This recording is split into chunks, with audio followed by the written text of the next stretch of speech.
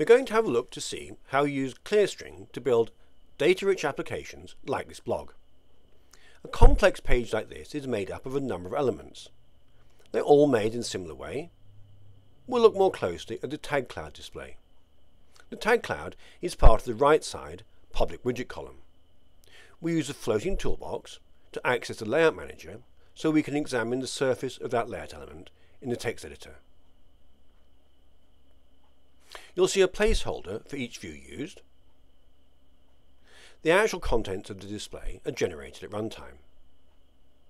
We'll examine the setting for the tag cloud by right-clicking on the embed and selecting Edit Embed. Then we'll see an overview of the query that generates the contents and the view that controls how the output appears. The key component is the query, so we'll look at that. In the query, we see in the lower section the controls over which fields are selected and how they're formatted. The fields themselves are drawn from the data sources in the upper section, which are the tables containing the primary data. We'll use the edit function to look in closer detail at one of the tables.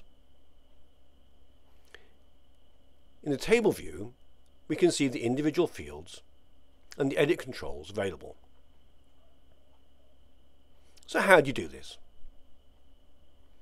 Moving to the layout view of the application, in the left column we see all the available components. Each component can be used an unlimited number of times in any application. Here we've used a list view, a page, a query, and a table, which are then added to the website to create the structure.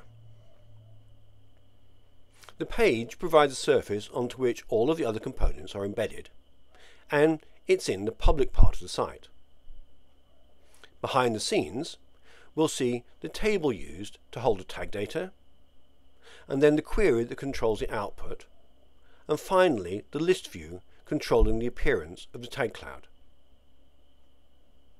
So then we can return to the original view of the blog and see how these components are used together to produce a finished page, all without scripting or manual coding.